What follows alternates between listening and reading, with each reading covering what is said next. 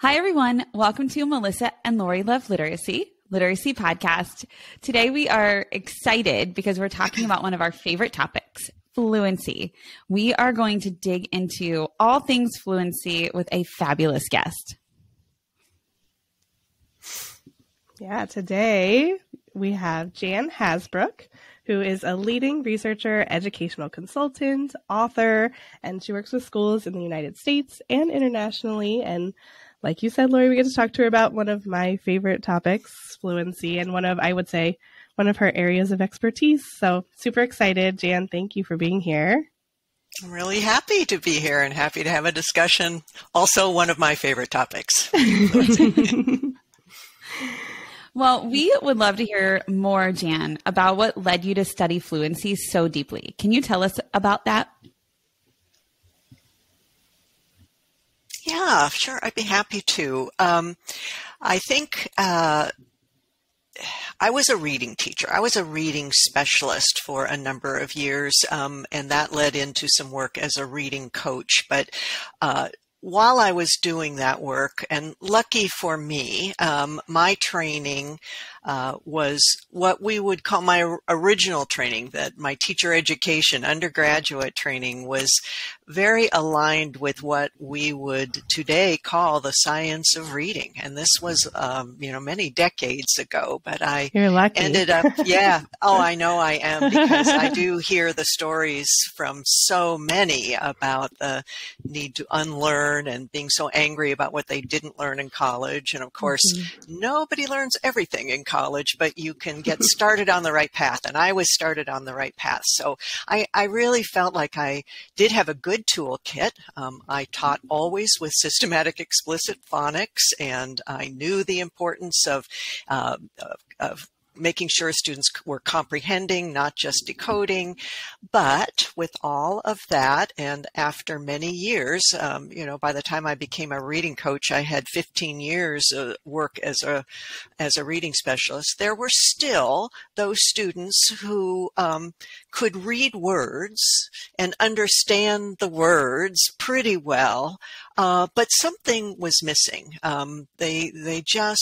We didn't really back then have words to really describe this. The whole topic of fluency was just beginning to be addressed, and more theoretically at that time. But there were some people doing some work at it. And so right around that time, when I became a reading coach specifically, I found right away, like day one, which will resonate with anybody who becomes a reading coach, that it's a really challenging job.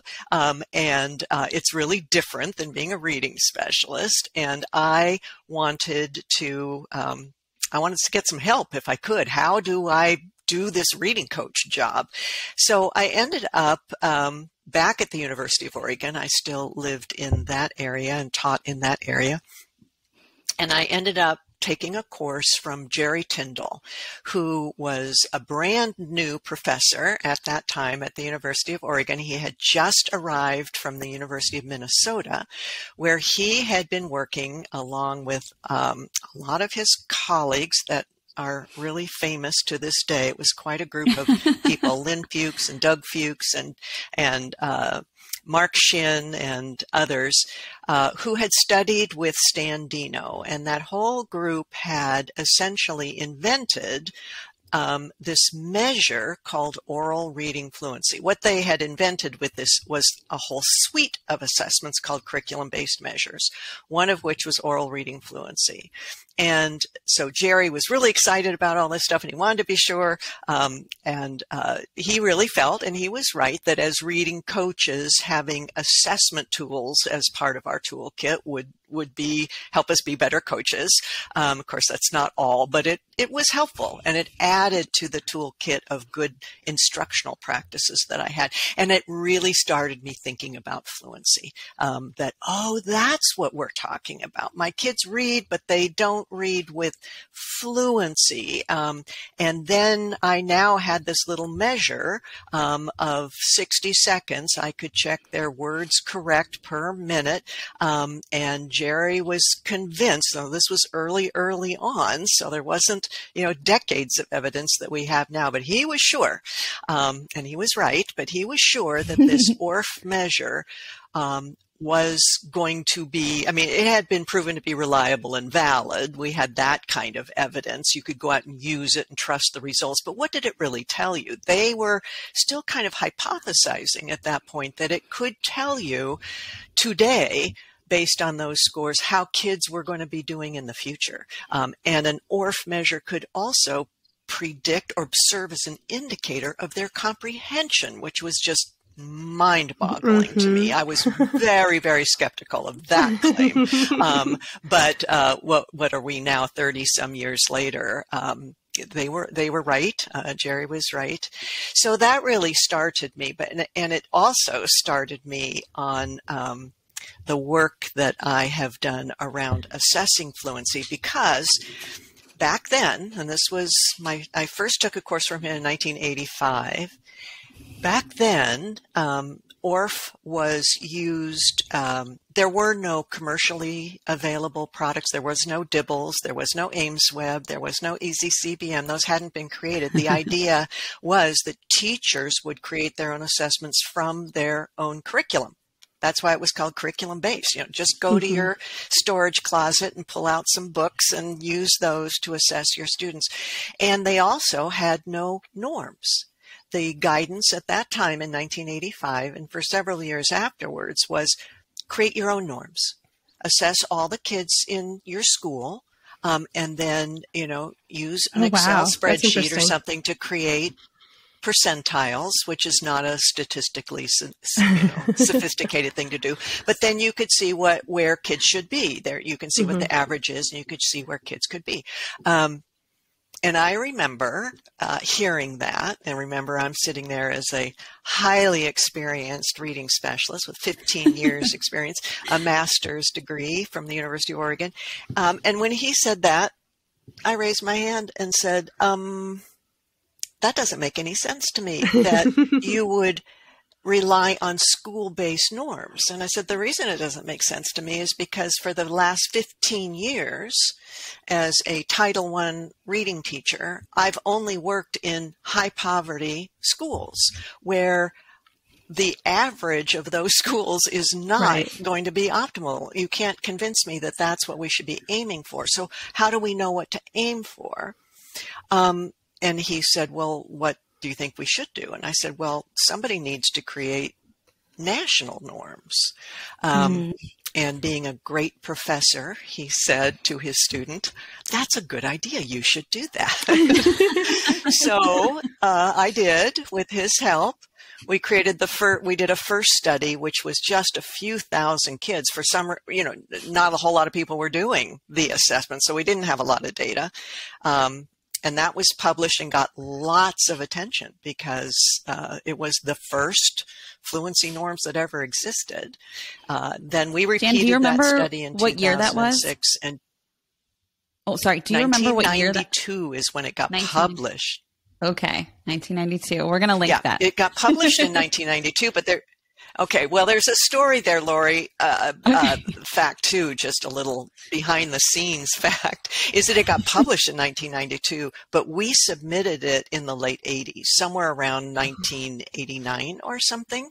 We submitted this little study to many different journals, and nobody would publish it. They sent back these letters. Every author, every researcher sends things out and they get rejected. But those rejection letters were really quite brutal. They essentially said, what the heck are you guys thinking? Why are you assessing children with 1 minute measures? What is this going to tell you? Why should we, who cares? This is stupid. It was like, not only are we not going to publish this, you shouldn't be doing this. And so, we just kept trying different journals, and we finally got the attention of a little teacher journal, not a research journal, and it was special education. It was a CEC, Council of Exceptional Children, publication called Teaching Exceptional Children. and it was not a research journal, just a teacher magazine about things to do with your children with disabilities. And they saw the value of it and they published it. And even though it was sort of hidden away there, and this is pre-internet and everything, people started noticing it because people started using this ORF assessment. And like me, they wanted some norms that were not just school norms. So, and that was, it was just a few thousand students, and it only was second grade, third grade, fourth grade, fifth grade. That's all the data we had. So, so that's why in 2006, we did a much bigger study. By that time, people were asking us, replicate that study. We need first grade norms. We need older kid norms. And so we did that study that was then published, again, not in a research journal. We specifically asked the reading teacher to publish it, the publication of then the International Reading Association, now the International Literacy Association. But we reached out to those editors and said, would you like to publish it? Because again, early stages of the internet, if you want to get something out there in the hands of reading teachers, that's why we went with the reading teacher. And then we just recently, a few years ago now at this point, replicated the study again one more time. So the first study was, I think, about 15,000 students. The second one was 250,000 students. And this last one was slightly over 6 million students. Oh, wow. Wow. So we've done a lot in that area, and I feel very good about the contribution that we made through that work, because Jerry was right that it was a valuable assessment. I was right that we needed national norms. And those national norms have been very helpful. I know they're used around the world in English-speaking countries, and they play a different role now because in this, now we're in the 2020s, we do have all those commercially available assessments, Dibbles and AimsWeb and EasyCB and FastBridge and all those, and they have their own norms. So if you're using those assessments, they have norms available to you. But sometimes you want to assess outside of those products. You may want to just go to your closet and pull out a grade level text, and you can use our norms for that, and you can use our norms as a sort of secondary confirmation about the results you're getting from those commercially available assessments. So that's a long answer, Lori, to your question about how I got started, but that's how I got started and what became of me getting started in this area. Oh, I love it. I'll tell you a quick story, Jan. We did a whole project in Baltimore around middle school and high school students who were, several grade levels below in reading, coming into those grade levels. And we did it we were doing improvement science. So we were really looking at what are all the things we can really dig into. And we spend a lot of time looking at all, there's a million causes and different things, but we really landed on fluency as the place to focus because you could assess it so quickly, so easily, and make improvements pretty quickly. Yeah.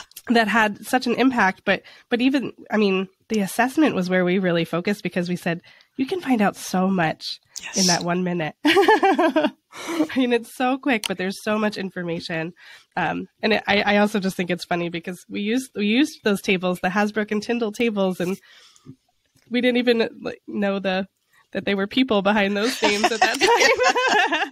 So I love hearing the story of how it came to be because we're very familiar with them. Yeah, Jan and Jerry having an argument. That's how it all started. I love it. Jan, do you think that you could share a little bit about types of fluency assessments that we can do, and what texts we can use to assess fluency? I know there's a lot of teachers listening who are thinking, this sounds great. It sounds like a really quick, informative assessment that, you could do your whole class in under 30 minutes, right? So what text would I use if I wanted to do this and I was a teacher, and what kinds of assessments would I do? Okay. Yeah, I'd be happy to talk about that. And first, I want to get a little nerdy and geeky before we go on, because other people may have heard me talk about the fact that I'm I'm always cautious about trying to be very accurate about what we're actually measuring. I and many other people who study this area carefully feel bad that that assessment of words correct per minute was actually named oral reading fluency, because it confuses things a bit. Accuracy and rate are two components of fluency, and they are often used as indicators of fluency. But in the reading world, we really should be thinking about fluency as a little bit more complex construct, more like the way that the National Reading Panel described fluency as being comprised of accuracy, yes, and rate, yes, but also expression. And when we're thinking about the true aspect, we don't want to call it a skill, because fluency is not a skill. It is the outcome. It's the representation of skillful reading from both aspects of the simple view, both aspects of Scarborough's rope. In order to be a fluent reading, you have to have language, you have to have word recognition skills, and you have to weave those all together. And we in the reading community who really understand reading would call fluency accuracy, text read with a reasonable accuracy, appropriate rate, and suitable expression or prosody that represents that you understand what you've read. So I wish that words correct per minute had not been called oral reading fluency. It is oral, it is reading, and it has some aspects of fluency. But so what I love about this little measure that I discovered, way back when, this words correct per minute, is that it is so powerful. It is so short. It does tell us so much. You're absolutely right. And we should continue to use it, even though it doesn't fully measure fluency. So when I talk about measuring fluency, I talk about two different things. What words correct per minute, what we call ORF, oral reading fluency, really is a measure of, more precisely, automaticity. Automaticity is purely accuracy and rate together. And it's critically important to skillful reading. You don't have to worry about prosody. You do have to worry about prosody at some point, but when you're just measuring, can this kid read text, automaticity is the easiest thing to check. And we have reliability, validity, we have norms. And how do you do that? Well, you can, of course, use any of those commercially available products. They all come from that original research base, but they have their own individual bells and whistles. So that's one way to do it. The other way is to do what the originators of those assessments thought would be appropriate, is to go get a book that represents your student's grade level curriculum. And that could be narrative text, it could be library books, it could be social studies, it could be a science textbook, and pull a piece of text from that doesn't have any tricks to it. You wouldn't pick a piece of science text where they're introducing some brand new concepts or new vocabulary, or social studies, or you wouldn't use narrative text that's poetry or has lots and lots of dialogue, because we read those things differently. So you want a passage that doesn't have a lot of odd or trick words, or doesn't have a lot of conventions that would make a good reader slow down or something. So, but you can pick a piece of text that you think represents the skill level and vocabulary, etc., of your school, your class. And one way to test whether it's an appropriate passage is to have some of your best readers read it, have some of your on-level readers read it first to see if it really is something that they can handle. Then you can feel pretty good about the fact that it will identify your struggling readers. So it can be done very, very informally, but the process behind it has decades of science. And that science is that there is a scoring system. You score every single error. You only time for 1 minute. You assess you count every error every single time. So if there's one word the kid keeps missing, you count that.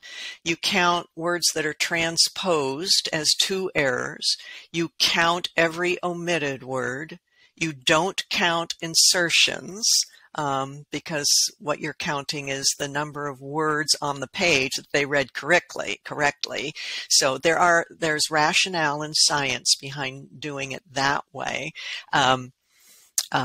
And we do 1 minute. We don't, part of the science also that I see kind of thrown out the window sometimes is that to follow the evidence-based, research-based protocol, you cannot either encourage children to read fast or allow them to speed read. It has to be representation of their best reading. So when I'm assessing a student, as I did yesterday, who I say, when you're ready, because you're also not supposed to say ready, go, and start your stopwatch. You're supposed to say something like, when you're ready, start reading, and then you surreptitiously start your timer.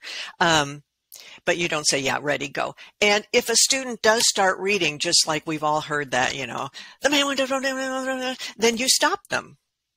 And what I usually say when I hear that is, like they're trying to impress me. So I want them to know you impressed me. Like, wow, woo, honey, you read really fast. That was fast reading. So now I know you can read fast, but that's not what this is about. What I want you to do is read well. I want you to do your best reading. Make it sound like you're talking, something like that. And for most kids, they will slow down and give me much more appropriate sample of their reading. And that's kind of been lost in the interpretation, I think, because whenever we have a stopwatch, I think most of us think that the whole point is to get as fast as possible. And that's not true.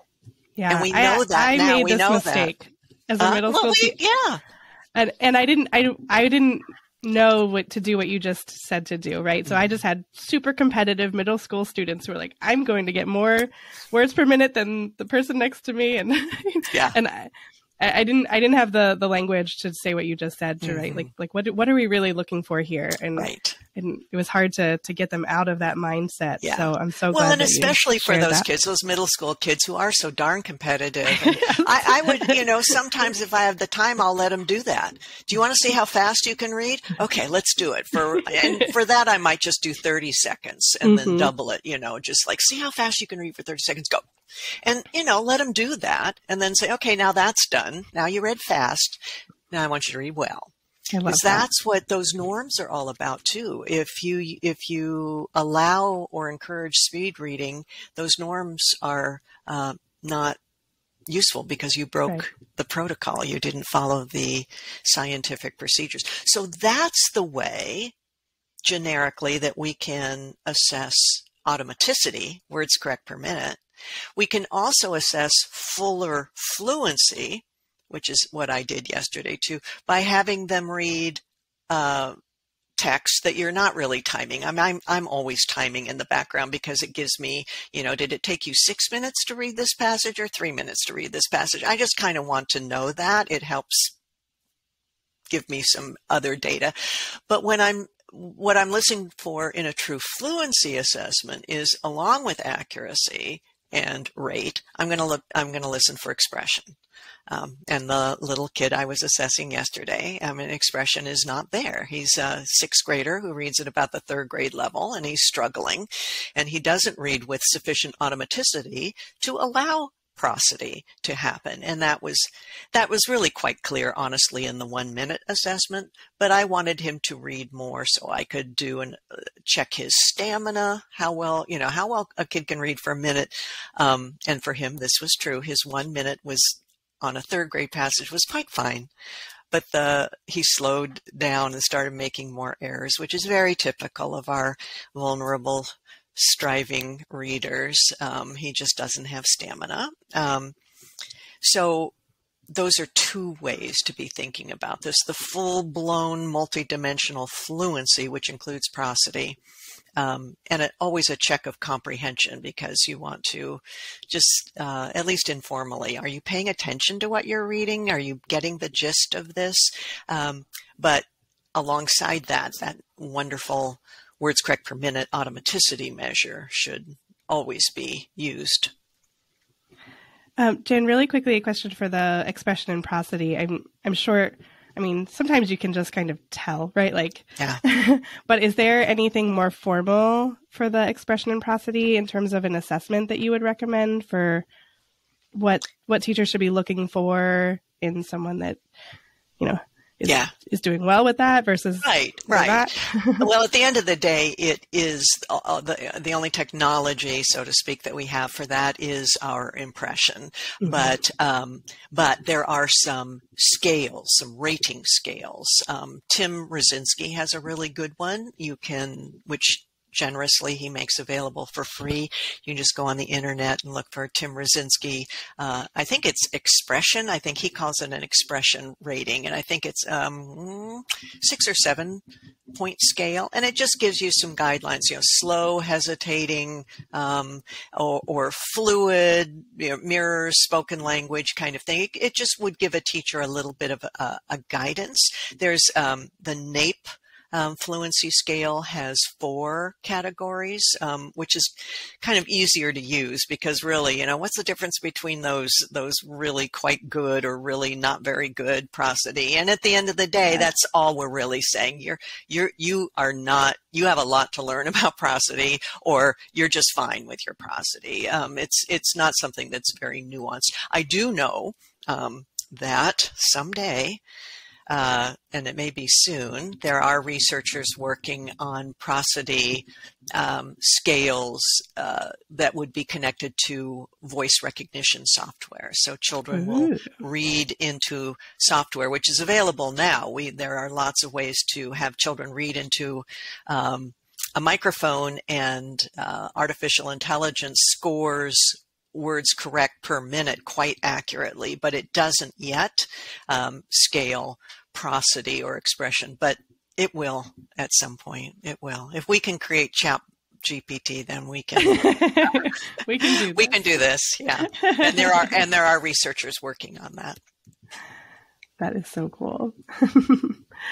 I am wondering, another question I have, because I see this question come up a lot around your tables, your and Jerry's tables, right.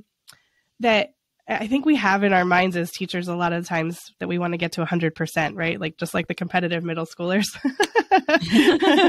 And I know that was kind of eye-opening for the teachers I worked with in Baltimore too, was like, where on this scale do we want to get to, right? Like where on this table what percentiles do we want to actually hit, what matters? So I'd love to hear from you because so we just love to hear what you have to say about that. Yeah, I'm happy to answer that question and really grateful to have the chance to answer that question because it is confusing because in almost all measures that we as teachers use or human beings use, we want higher. Higher is always better in almost everything, IQ, higher is better, looking at your bank account, higher is better. We want, or sometimes lower, on the scale, we're trying to lose weight or whatever, but we want to go as high as possible or as low as possible, depending.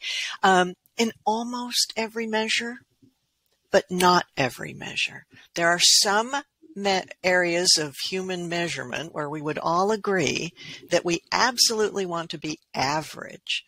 And there's only a few, but there are some, and we can all wrap our heads around this. One of them, the obvious one, is body temperature. We strive to be average in body temperature. It is not good to be high. It's not good to be low. You say, oh, good, you got your body temperature down to 64. You're dead, but you have a nice low body temperature. In body temperature, average is not just acceptable, it's perfect. And I'm hearing a buzz. I don't know if you are. Oh, I see what that is. Okay. Sorry. And there's some others. It's like blood pressure. Average is perfect. We don't want high. We don't want super low. BMI, body mass index, we want average. Average is optimal. And the thing about that is this automaticity thing, this words correct per minute, is really sort of a bodily function in a way. It's representative of how our brain processes text. And it is in some ways a biological function. It is a physical manifestation of both how fast can we talk and how fast can our brain, an organ, process this information. So this is one of the cases, oral reading fluency is where average is not just acceptable, it's actually perfect. That when our it's always been fairly clear. I mean, we've not been concerned that below average is a concern on words correct per minute. Of course it is. But up at the top, that's not optimal. And it can even be bad. And those of us who have been around long enough all know that those middle school kids who are race reading, at the end when you say, so tell me about that paragraph or that page, yep. Like, oh, I have no idea what I just read. Yes. So I've known that for a very long time, and for a long time, because our studies were simply descriptive studies. We simply said, here's a 250,000 students at different grade levels, and here's how they read. So we didn't do any tests to say what is optimal. So just using my, many years of experience as a reading specialist, I knew that it was somewhere around the 50th percentile. It was very clear that you didn't have to be very far below the 50th percentile where comprehension was going to be limited and motivation started to fall off and all kinds of things. And I just found that I didn't see a whole lot of benefit to reading above the 50th percentile. I wasn't convinced that was optimal. Although I will say, I've worked with Tim Shanahan for a number of over 20 years now on different projects. And we were often presenting at places together, or he would present, I would present. So I've heard him present many times. He's heard me present many times.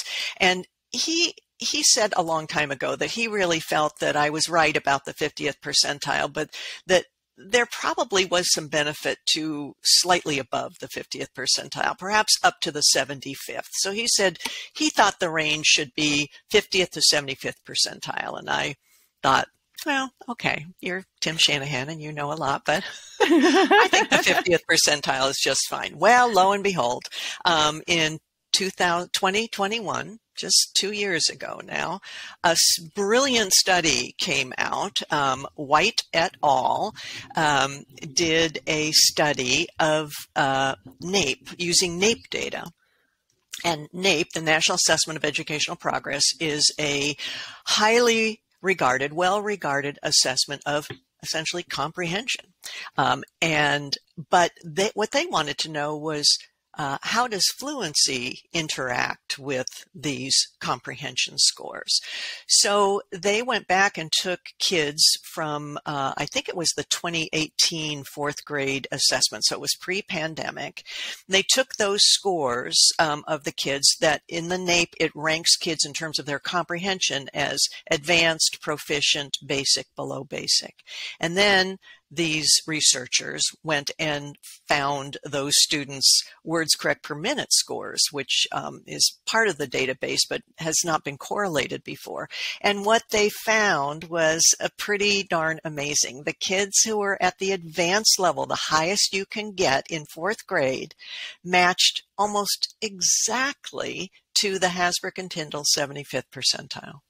Oh, wow. The kids who were proficient, good, and above basic were at the 50th percentile, or slightly above the Hasbrouck-Tindal end of grade 4 50th percentile. The kids who were below basic were below the 50th percentile.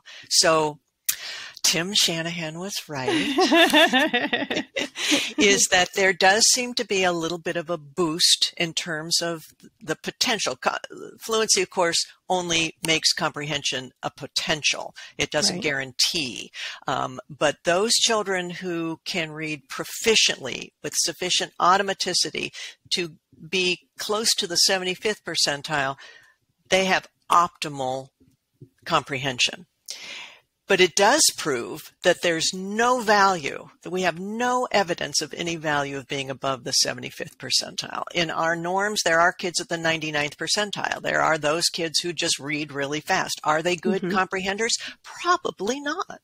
Right. We don't know for sure, but the best data we have would indicate, to answer your question, that it's optimal for students, it's optimal for us to help students read so well that they can read between the 50th and 75th percentiles. We don't want to help them read fast to get there. We want them to read well to get there. But for some students, when we think about Scarborough's rope, they have in fact reasonably mastered all those component skills. It's just they don't read with sufficient rate. And there are those kids that we can just zero in on a fluency intervention. But I find most students, although we can be working on fluency as a targeted outcome, most of those kids benefit from some skill work. You know, they've got some language to continue to develop or some word recognition skills to continue to develop so that they can be fluent. I'm so glad that you shared that story. That was really helpful. Good. I'm glad. It was helpful for me to come up with that too, because why would we go around saying the 50th percentile is adequate? You know, it just doesn't make any sense. But when we connect words correct per minute to body temperature, that's, I think, for really me, helpful. Yeah. So that's why I think of it too. It's an analogy that works in terms of speed too, because just like body temperature, it's a hugely important piece of information, but we can collect that in just, seconds nowadays, and the same with words correct per minute. We don't need a long involved. We can quickly get that information, and in both cases, we want you to be about average. And if you're not, if you're below, I mean, for a fever, it's above. For words correct per minute, it's below. But if you're not at benchmark, something's wrong. But we don't know. Just like a fever, we don't know what's wrong. Yep. A fever means something's wrong inside your body, but we don't know what. Words correct per minute, if you're below the 50th percentile, something's wrong with your reading, but it doesn't tell us what. It's not diagnostic. That's super helpful to think about too in that way. Jan, are there any other misunderstandings that people have about fluency? It seems like this assessment is a tricky or a sticky point. Are there any others that folks have? Well, I think we've addressed two of the big ones. When people say, how can you measure fluency in 60 seconds? I say, well, you really can't. Even though the assessment is called oral reading fluency, to truly measure fluency, which is a complex construct, you need to listen for prosody or expression. And I like to have kids read a little bit more than just 60 seconds. So there's that misunderstanding, which is actually kind of correct. We're not really measuring fluency. Another one I hear people say is the one that Melissa raised, that faster is better. And no, it's not. I would say the last one I hear the most is people's annoyance or distrust of words correct per minute, is when I hear them say, it's ridiculous to be using that super short little measure, because what we really should be measuring is comprehension.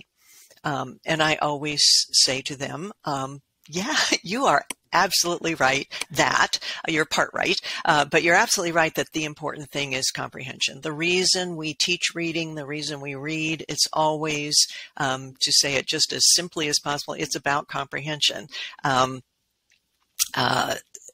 So yes, that is the most important thing. The problem is, though, if you really understand it, you know that measuring comprehension is really incredibly complex, because comprehension is the most incredibly complex thing, that we can, the aspect about reading. I mean, fluency itself is somewhat complex, but nothing like comprehension. So researchers have figured out how to come up with measures of comprehension that we can all trust. But because comprehension is so complex, those measures are certainly not a 1-minute measure, and they're certainly not a 10-minute measure. To really measure somebody's comprehension, are you or are you not a good comprehender in the full-blown meaning of that word? You need an hour, 2 hours to measure. You need different types of texts under different conditions, reading silently, reading orally, previewing, not previewing, narrative text, expository text, all those kinds of things to be able to say, yeah, you have a problem with comprehension, or not. Yes, it's important. It's really, really complex to measure accurately.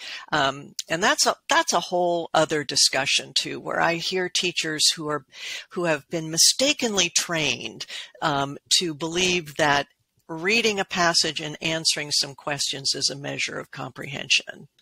Yeah. It's not. I mean, we do it because it's a way to peek inside their head.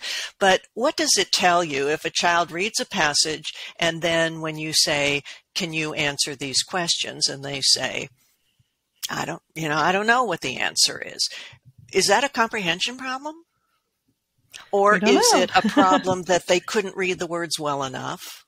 Or they read the words well enough, but they didn't have background knowledge or vocabulary. Mm-hmm. Or they have attention deficit disorder and they couldn't pay attention long enough. Those are not comprehension problems. Or, I mean, this is the real world. Melissa, you work with middle school kids. You know this. They just didn't want to answer your stupid question. It's right. Just easier to say, I don't know. Oh, okay, comprehension problem. Maybe not. Right. Maybe a attitude problem, or whatever, a motivation, or just question. A bad day, or just a bad day. Exactly. So yes, we can measure comprehension. No, ORF doesn't measure comprehension, but if you look, and you don't have to look very hard, you can lightly look at the last 40 years of research that has been done around ORF. ORF is words correct per minute, is one of the best indicators of true comprehension that we have, aside from those 2-hour tests that school psychologists give. We can get a peek. It's not perfect. It's like a thermometer. Thermometers don't diagnose broken legs or, some other things, but they tell us a lot. ORF tells us a lot, and it does tell us quite a bit about comprehension. As an indicator only. Your comprehension is probably fine. If you can read at the 50th to 75th percentile in grade level text, probably your comprehension is fine. Not guaranteed, but probably. And if you're below the 50th percentile, you're probably struggling with comprehension. Maybe mostly because you can't read the words very well, but right. We do need to think about comprehension. We should always be thinking about comprehension, but we should be sophisticated as professionals about what comprehension really means, and how, and own up to the fact that it's really, really difficult to truly measure it. Absolutely. So, and we could probably keep talking about assessment, but I do want to ask you too about instruction before we run out of time with you. So I'm just thinking about, if I guess it doesn't even have to be students who are below that 50th percentile, but I mean, I think that's where you would focus in on if they are below the 50th percentile. Like, what can teachers do to help students improve their fluency? Yeah, I'm glad we're spending some time with that, because it's not just about the assessments and then, okay, we're done. You have low fluency. Try again next time. Yeah, right. There are some things we can do. And, but take a deep breath here. It is proven to be, fluency has been proven to be one of the most intractable unacceptable aspects of reading the hardest to influence. If students are really struggling with fluency and all the other things are in place, just getting them to be more fluent. And that is a descriptor, unfortunately, I guess, for a lot of students with dyslexia, that if they really do have the neurobiological challenges that dyslexia can bring. One of the characteristics of that not only is difficulty being aware and processing phonemes, which leads to difficulty in reading words. Those two things we can actually address quite easily, especially if we start early and do age-appropriate, targeted, systematic, explicit instruction. We can help those kids rewire their brains so that even though they may have dyslexia, they can become phonemically aware and then use that to learn how to decode words, and that's great.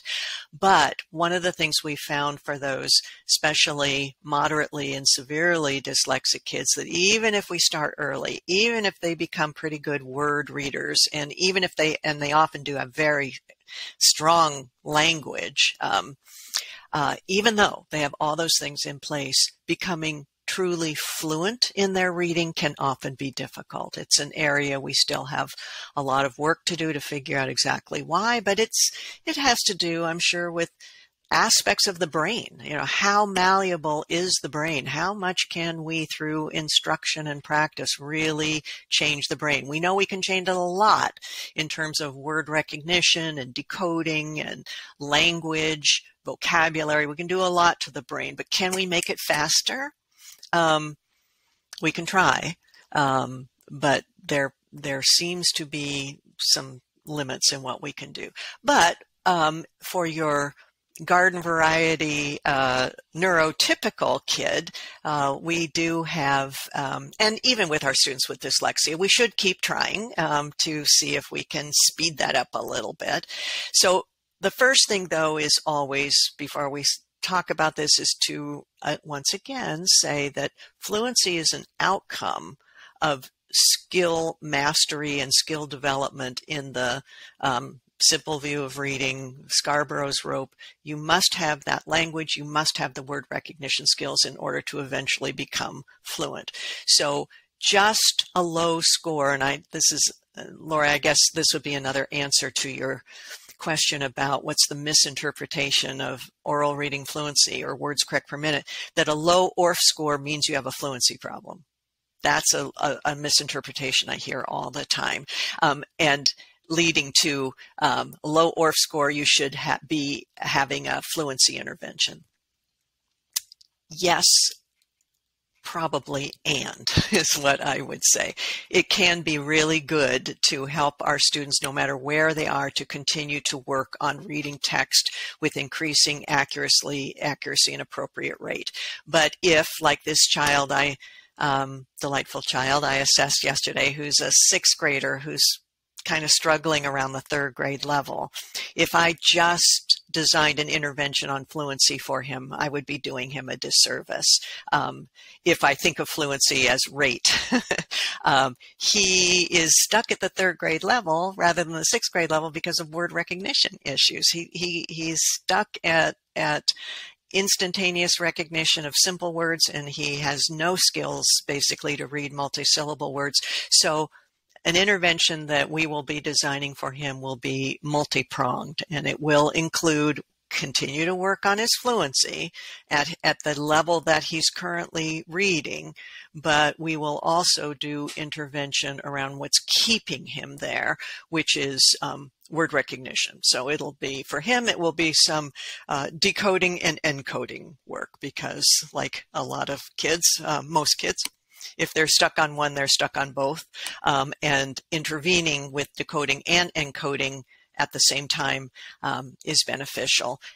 Then working on that. So that's helping lay that foundation of fluency, which is accuracy, and then continuing to work on rate. And we can work on rate at the word level. So if we are working on learning to decode more complex words, we can work on that accuracy, but we can also do some rate work around that. Okay, now you've decoded all these words. You're getting better at decoding these words. Now let's try to read just this word list, or this probe that has just words on it. Work on increasing your rate on that, and then we can do some phrase work, and we can do some passage work of rereading. You know, take this passage, make sure you're reading it accurately first, build that accuracy, then work on the rate, move toward automaticity, always being mindful of comprehension, because once we get into text, it's not about just reading the words anymore. It's about reading and thinking about the words. So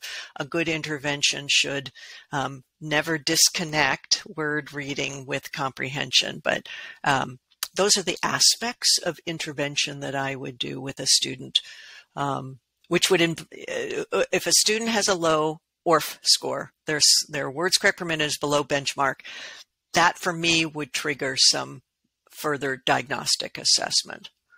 And then I would use those results to plan the intervention, which would likely include some work on fluency, but also the causal factors of why they're struggling with fluency. Would you ever do any intervention around the prosody or expression? I weave that into interventions, but I've never specifically come up with a student or encountered a student for whom that's the only problem. Issue. Yeah.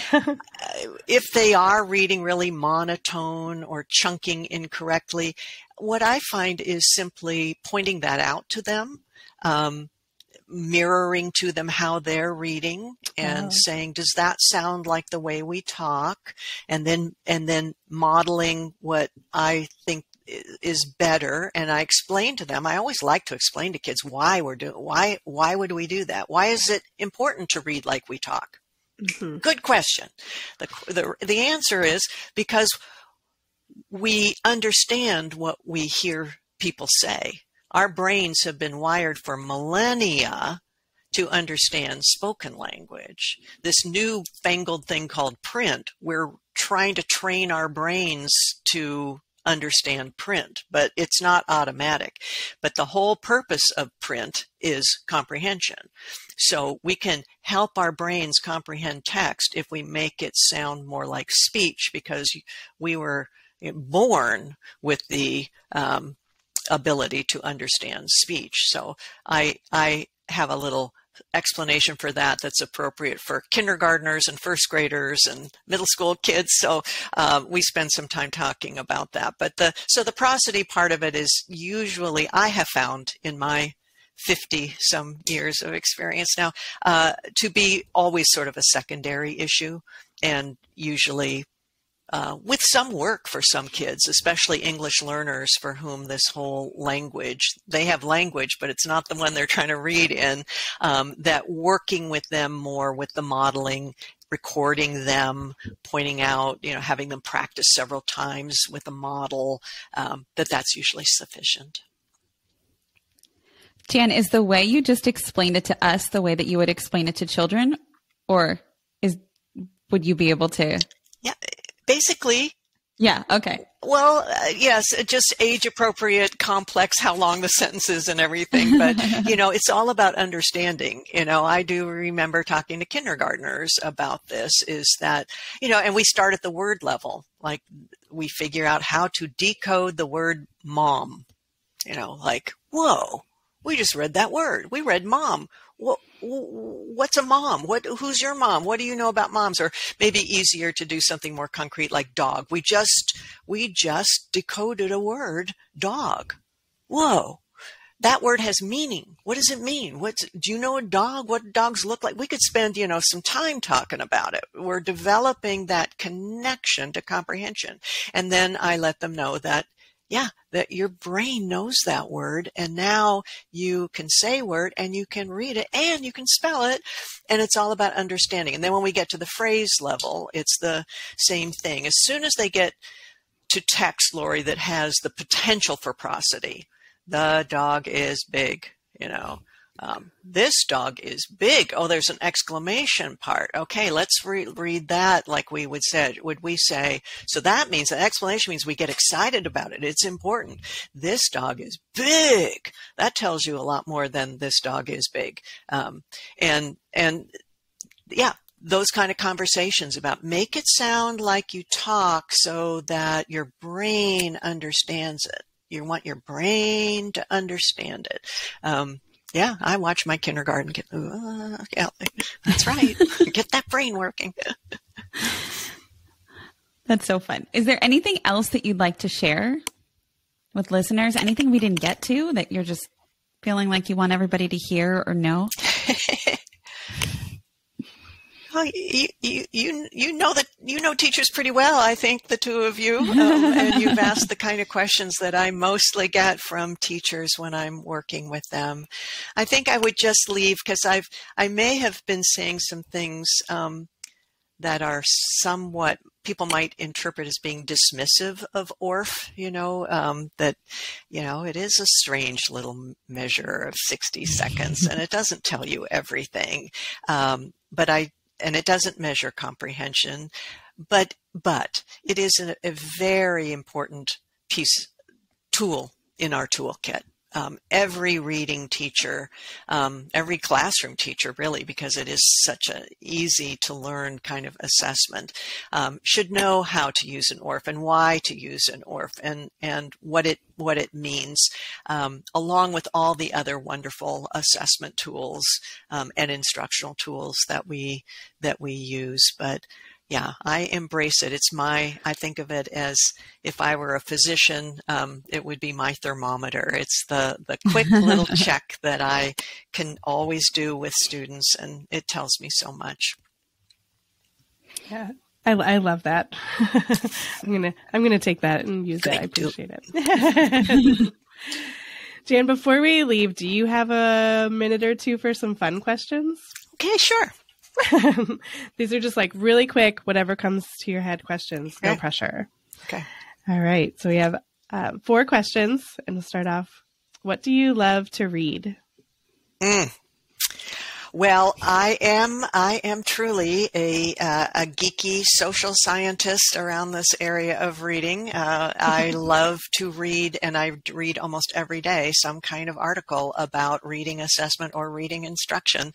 I do. It feeds my soul because there's so much more to learn, and it is so complex.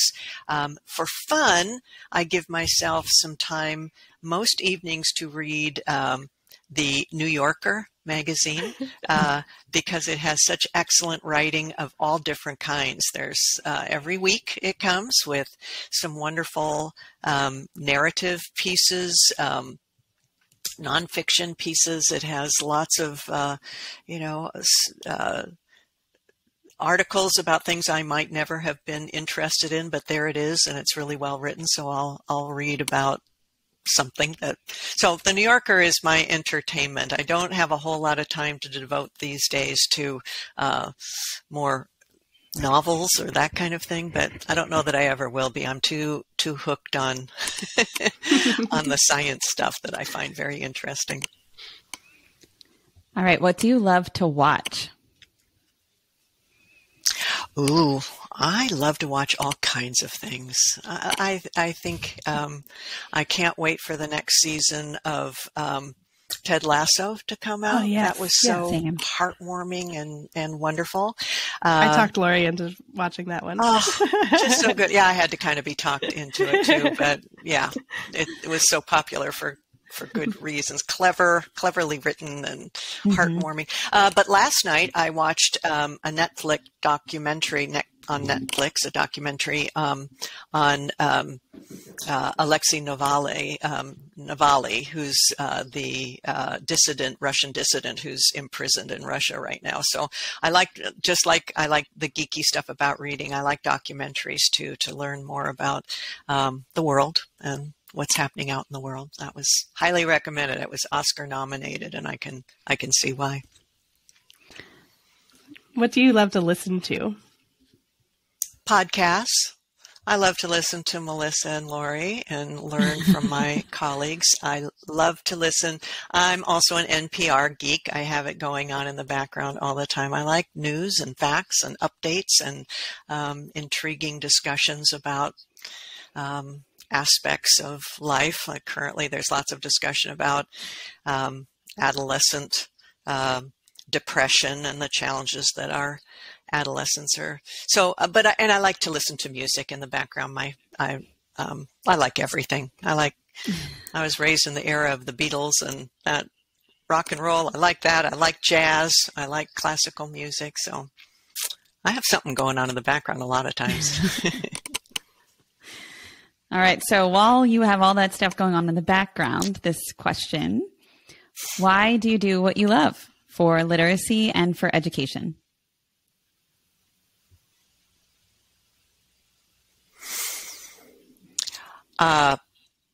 Yeah, somewhere I don't know if it's just a little bug that I have or something, but it does feel like so many of my professional colleagues, like the two of you, it does feel like a calling. So it's kind of hard to analyze why I do it. I just know from the very beginning when I had the opportunity to teach someone something, it really did make me feel whole, like I was contributing, that watching them learn fed my soul.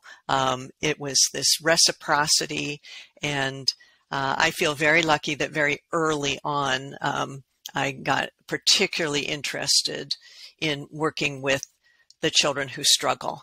I find the children who really struggle with this work are the ones who need us the most, who need the most careful and precise assistance and help. And I just working with those children and helping teachers who work with those children just makes me happy and hopeful and optimistic. And that work is a treasure. And I feel blessed to have been able to do it for all this time.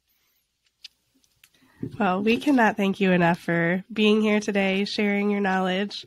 I'm sure we could have 10 more podcast episodes with you and pick your brain.